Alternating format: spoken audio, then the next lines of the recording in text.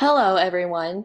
My name is Jessica Krob, and the title of my project is Spatial Variability of Plant Injury and Response from Lygus lineolaris Feeding in Mid-South Cotton. My mentors were Dr. Nowlin and Dr. Teague.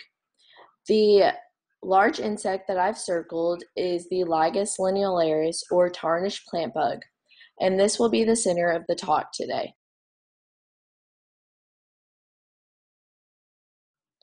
There are three main concepts for this project. First, transgenic cotton seeds are very costly, so we want to figure out how to lower these seeding rates to increase farm profit. Secondly, tarnished plant bugs, or Lygus, are key pests in Mid-South cotton.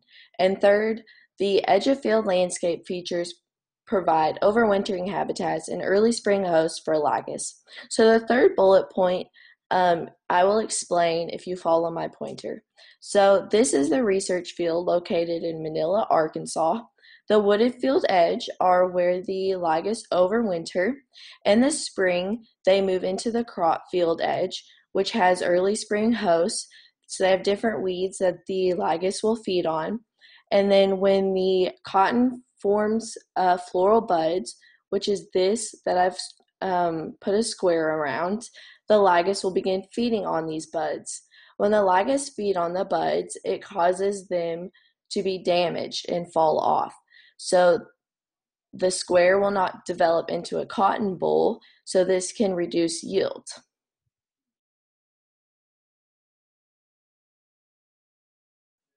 For this study, we had three different treatments. We had cover crop treatments, seeding rate treatments at 1.5 seed per foot of row, which is low, 3 seed per foot of row, which is standard, and 4.5 seed per foot of row, which is very high. We also had Lygus insecticide protection treatments, either full season or post-flower. The full season only received one additional treatment than the post-flower at 42 days after planting. The tables show the number of Lygus that we found that was sampled with either a sweep net or a drop cloth. We had low numbers of Lygus throughout the whole season. We did have a significant difference between full season and post-flower at 50 days after planting, with more Lygus found in post-flower, but still very low.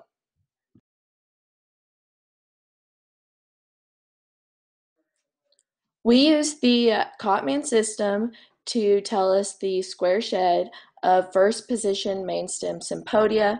The square shed are these damaged floral buds from Lygus feeding. I'll introduce you to the graphs. We have days after planting on the x-axis and mean square shed percent on the y-axis. We have our three different seeding rates. 1.5 is gray, 3 is pink, and 4.5 is red.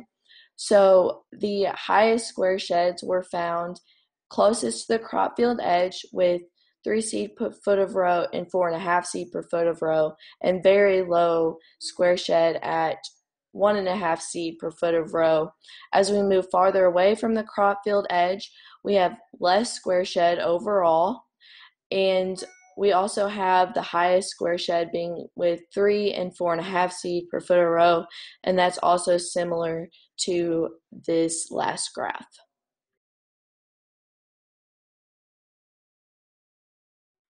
Our results showed that plant monitoring with the Cotman system provided a better assessment of Lygus activity compared to the direct insect counts, which were very low.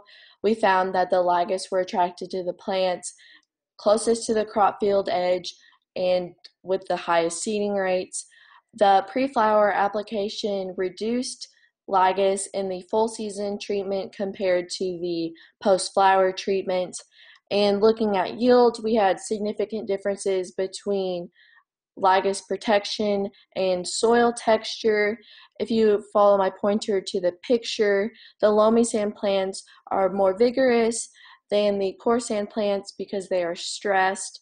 So that first insecticide treatment helped the coarse sand plants and prevented any yield loss, significant yield loss, compared to the plants in the coarse sand that did not receive that insecticide treatment and had lower yield.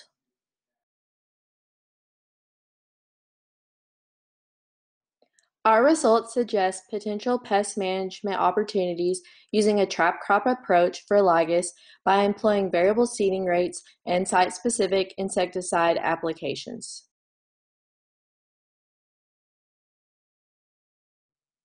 I would like to thank Arkansas State University, University of Arkansas Research and Extension, Wildy Family Farms, and Cotton Incorporated for funding this project.